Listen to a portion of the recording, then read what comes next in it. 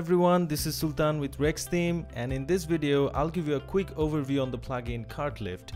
Now Cart Lift is an abandoned cart recovery plugin for WooCommerce and easy digital download.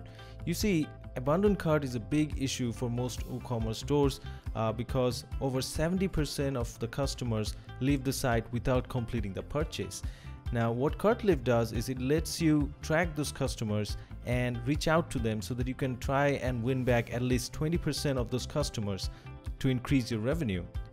So now let me give you a quick overview of the plugin so that you get to know Cart Lift, and then in the following videos I'll give you tutorials on how to use all the features of the plugin. Alright, so let's get started. Now as you can see, I already have Cart Lift installed and activated in my website. So let me just click on it and it will take me to the plugin dashboard. So initially you'll be on the plugin dashboard where you'll see all this data that's relating to your abandoned carts. Here you'll find details such as the amount you lost due to abandoned carts and the amount you managed to recover after sending them emails, how many emails were sent out, and other analytics data that you might require. Alright, now you see on the left side there are a lot of menus. The same menus are also over here in terms of tabs, so I'll just use these tabs to navigate myself. So when you go to the carts tab, here you'll find all the abandoned carts listed. Alright, right now since I just newly installed this plugin, you don't see any carts here, but naturally whenever a customer abandons a cart in your website, they'll be listed over here. Now if you go to the campaigns tab, this is where you create your email campaigns for sending out emails to the abandoned customers. Here you can set up your own time when how long after the abandoned cart the email will be sent out. You can create more than 3 emails if you want to. You can edit this, and in there you can set up your own email, your subject line, add coupons, and many more. I'll show you all those in another video. For now, let me just go on with the overview.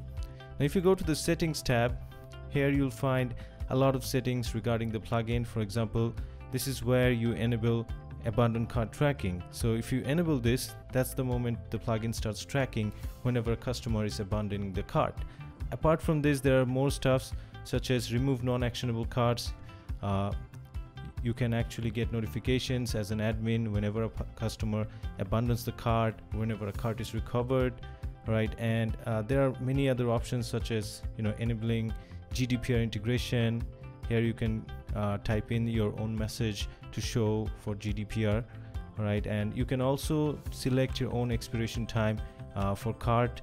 You can decide when is the cart abandoned cutoff time, which means when will the emails be sent out since a customer abandons the cart.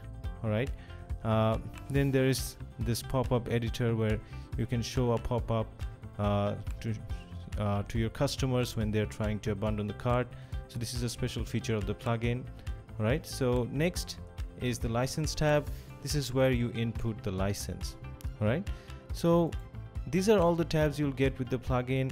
In the upcoming videos I'll explain each and every features that you'll be using in all of this, and also I'll create a separate video to show you initially how you should go by creating your own campaigns, emails, and setting up the abandoned cart recovery campaign so that you can start using the plugin full-fledged for your website.